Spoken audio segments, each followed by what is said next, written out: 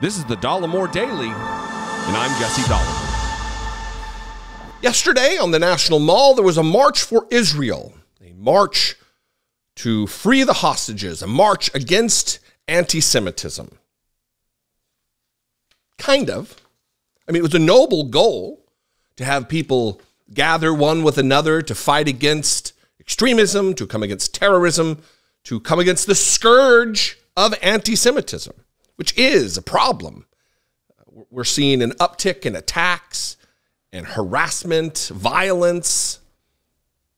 Terrible. This was on their website. Why we march for Israel. The March for Israel will be an opportunity for all Americans to come together in solidarity with the people of Israel to demonstrate our commitment to America's most important ally in the Middle East, to condemn the rising trend of anti-Semitic violence and harassment, and to demand that every hostage be immediately and safely released. Except for the fact that they highlighted the speech, almost 10 minutes of it, of John Hagee, a virulent anti-Semite, someone who blames the Jews themselves for the Holocaust. Someone I grew up thinking was a mighty righteous man of God, some sort of a prophet figure. He has said, like I said, the Holocaust was punishment, God's punishment against the Jews for being disobedient. Said that the Antichrist will be partially Jewish, just like Adolf Hitler. In fact, look at this article from the Huffington Post a few years ago. Nationally prominent mega pastor Hagee claims Hitler was a half-breed Jew. In a sermon that Hagee once said, there's a phrase in Scripture used solely to identify the Jewish people. It suggests that this man, the Antichrist, is at least going to be partially Jewish, as was Adolf Hitler, as was Karl Marx. This is a guy who's been photographed with Donald Trump and is a staunch supporter of the MAGA movement, and he was invited to speak by the organizers, ostensibly, of this rally. So was it for anti-Semitism? Because if that's the case, why would they highlight for nearly 10 minutes the speech of a man who called Adolf Hitler a half-breed Jew? From this article, in the revised and updated 2007 version of John Hagee's book, Jerusalem Countdown, on page 147 in a chapter with the ominous title, Who is a Jew? Hagee himself wrote this, God promised to be at war with the descendants of Esau and Amalek forever. Esau's descendants would produce a lineage that would attack and slaughter the Jews for centuries. Esau's descendants included Haman, whose diabolical mind conceived the final solution of the Old Testament, the extermination of all Jews living in Persia. It was Esau's descendants who produced the half-breed Jews of history, who have persecuted and murdered the Jews beyond human comprehension. And then he finishes it, Adolf Hitler was a distant descendant of Esau. And so, I'm not going to play 10 minutes of a speech, 9 minutes and 6 seconds to be exact, but I want you to recognize what's on the podium, the placard on the front of the podium that he's speaking behind. While he gives these remarks, just very briefly, what he was saying at the rally. Watch this. Israel is not merely a state.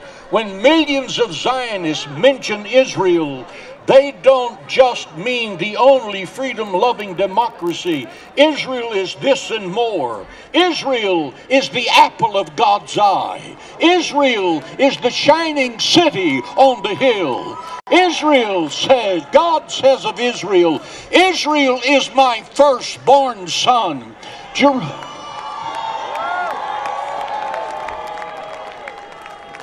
Jerusalem is the city of God. Jerusalem is the shoreline of eternity. Jerusalem is the eternal capital of Israel today and forever.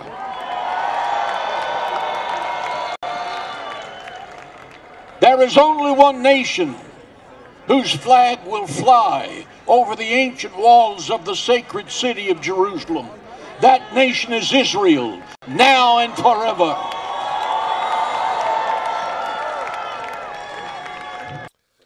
And listen, if you think that the excerpt from the book is disgusting enough, if that's problematic enough for you, just wait.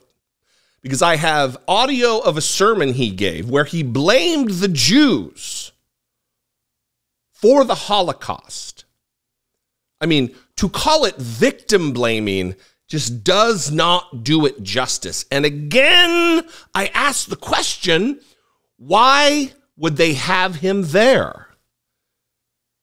A MAGA adherent, conspiracy theorist, prophet, who gives nothing but hatred and distrust for the Jewish people.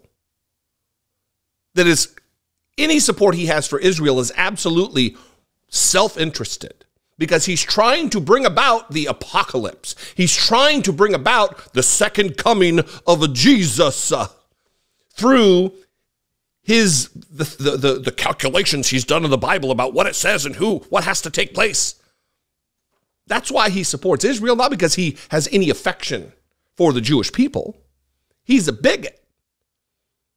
He's a hater of Jews, blaming them for their near eradication by Adolf Hitler. Listen to this. I've subtitled it.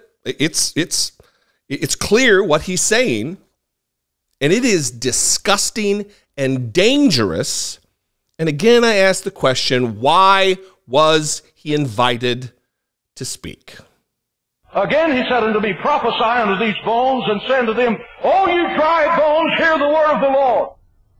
And he spoke to them, and they stood, and they became an exceeding great army, meaning they physically came to life. Now how is God going to bring them back to the land? The answer is fishers and hunters. The answer is given in Jeremiah 16, verse 15 and following. God says in Jeremiah 16, behold, I will bring them, the Jewish people, again into their land that I gave unto their fathers. That would be Abraham, Isaac, and Jacob. Behold, I will send for many fishers, and after will I send for many hunters. And they, the hunters, shall hunt them. That will be the Jews. From every mountain and from every hill and from out of the holes of the rocks. If that doesn't describe what Hitler did in the Holocaust, you can't see that. So think about this. I will send fishers, and I will send hunters. A fisher is someone who entices you with a bait. How many of you know who Theodore Herzl was? How many of you don't have a clue who he was? Woo! Sweet God. Theodore Herzl is the father of Zionism. He was a Jew that at the turn of the 19th century said, this land is our land. God wants us to live there. So he went to the Jews of Europe and said, I want you to come and join me in the land of Israel. So few went. Herzl went into depression. Those who came founded Israel. Those who did not went through the hell of the Holocaust. Then God sent a hunter. A hunter is someone who comes with a gun and he forces you. Hitler was a hunter. And the Bible says, Jeremiah writing, they shall hunt them from every mountain and from every hill out of the holes of the rocks, meaning there's no place to hide.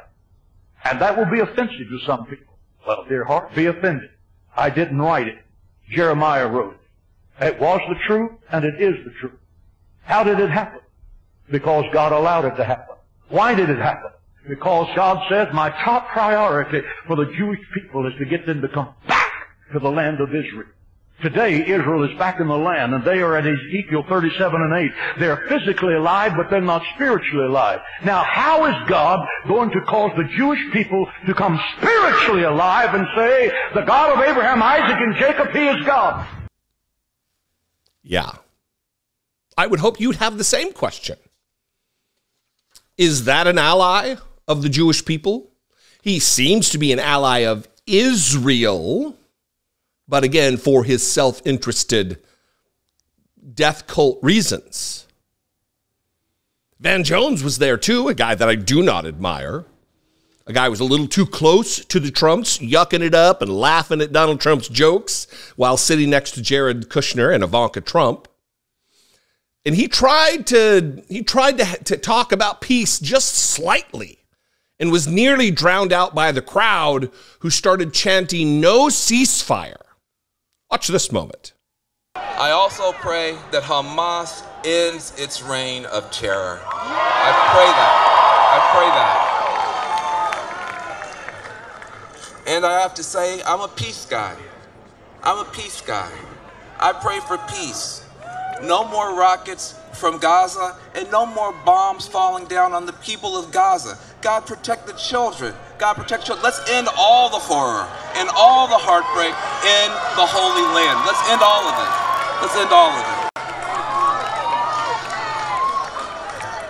But I'll be honest in closing. When I think about what's happening over there, I don't feel powerful to do something about what's happening over there. What I do feel powerful is to maybe do something about what's happening here. Let's take a stand here against anti-Jewish bigotry. Let's take a stand against Muslim. Let's take a stand here against hatred. Let's take a stand here against hatred of all kinds. Savannah Jones says, I'm a peace guy. Can we stop all the killing? Babies and Gazans who are innocent, non-combatants shouldn't be killed. And he's nearly drowned out by the "no ceasefire" chants. No, we need to kill them all. He got fewer than 5 minutes to speak, and John Hagee got nearly 10. Why was John Hagee invited? If indeed the motivation and the objective of this rally was to stem the tide, the dangerous tide, the very real tide of anti-Semitism, threats against Jewish Americans and Jews all over the country, all over the world. If indeed that was the objective, why invite John Hagee? If you know, I'd love to know. You can call, leave me a brief voicemail, 714-576-4054. You can email me, daily@dollemore.com. And of course, you can leave a comment below. That is actually the best way to help my work. YouTube will recommend this channel to new viewers, and that is fantastic. If you want to help support my work financially, you can click the join button below, become a channel member for $2 a month. You can go over to my Patreon page, patreon.com/IDoubtItPodcast. Hit the super thanks button. Make sure you're subscribed, like, comment, share this video with someone. I think I'm going to put that John Hagee sermon just straight up on Twitter and to inform the people of who exactly he is. Follow me on social media if you want to see that or share that. I am @Dollemore on Twitter, Instagram, Threads, TikTok, Facebook, all of them, @Dollemore. Love to see you there. I'll see you next time. Until I do, be genuine. Take care of one another.